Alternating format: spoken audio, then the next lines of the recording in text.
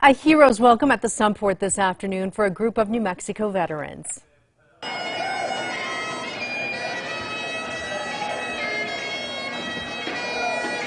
The veterans of World War II, Korea, and Vietnam were part of the first local honor flight since 2019 before the pandemic.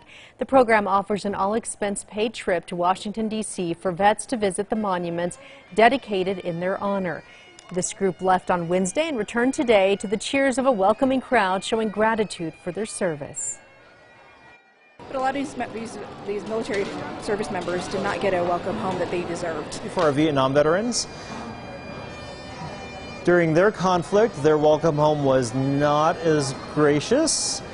So to help make up for that, the welcome home is designed to be very symbolic. They might have not had a chance to ever visit our nation's capital and the monuments that are honoring their service to our great nation. Honor Flight of Northern New Mexico says they are always looking for more Vietnam, Korea, and World War II veterans to take part.